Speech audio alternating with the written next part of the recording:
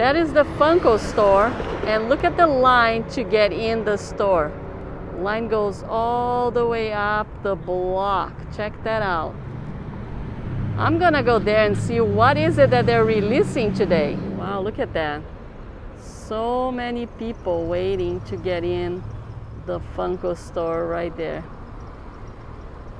Okay, so I just found out that the huge line behind me is for nothing special. It's just a regular weekend at the Funko store. I guess the families come, they have nothing to do and like to come visit the store.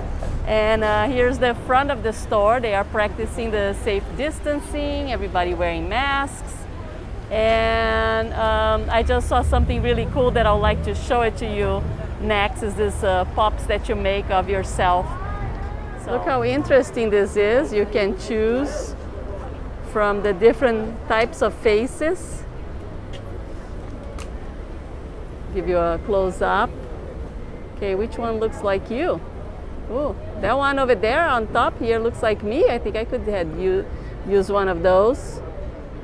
And I might come back to make my Funko Pop so you can see when it's not super crowded like that. But these are the male ones. And let's see what they have over here.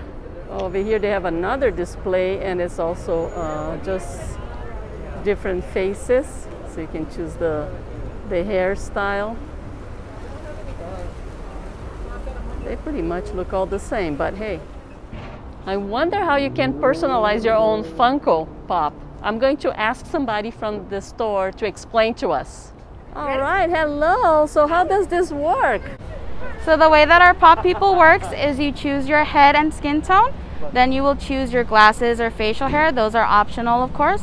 Then you can choose your hair or hat. Then you'll be able to choose your torso, legs, and some accessories. Then you'll choose the name that you would like printed on your box. It comes all together in a box and a pack of stickers. Oh, how much does it cost? $25. Wow, that's great. Thank you so much. No problem.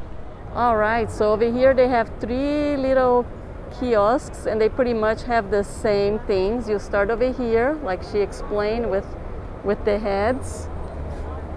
They have a very nice assortment of male heads and female heads. And then you get into the body, which is here. They have the torso and the legs. Very nice. So the interesting part is that people get 5 minutes from the time they get the little piece of paper to select all the parts of their Funko Pop that they want. So time is ticking, tick tock, tick tock. All right, if I were to do my Funko Pop, which one do you think looks more like me? Number 22 or 30? Put it on the comments. We asked the man in the blue shirt in line how long it took for him to get to that place, and he said an hour and a half.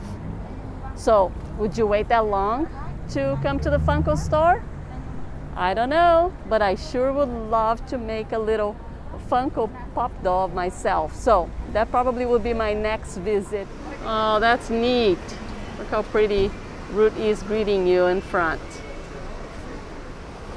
Okay, this is as close as I'm going to get from this store today. I have to come back on a weekday. They said that it's a lot less crowded during the week. They open from Wednesday to Sunday. So, and this is where you pick up your Funko Pop when it's ready. I'm going to ask somebody to see if it looks like them or not.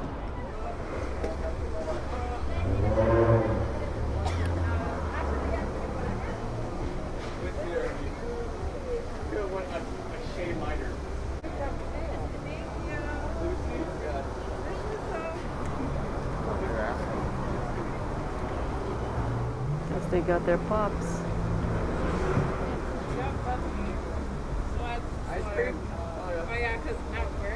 Wonder if it looks like them or not. Oh wow, that is really great. Thank you for sharing. I'm starting to feel sorry for all these people in line because the Funko store is going to close in about an hour, and I don't think they're gonna make it. Oh no.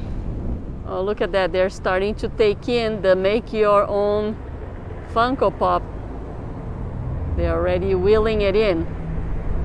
And a heads up, if you're interested in making your own Funko Pop, I was told that you have to get here when the store opens to get your appointment, or else you don't even get an appointment to make one.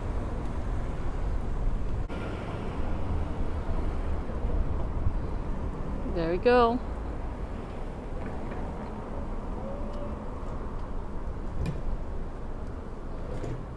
Come to LA and I'll bring you to the Funko shop. Bye bye.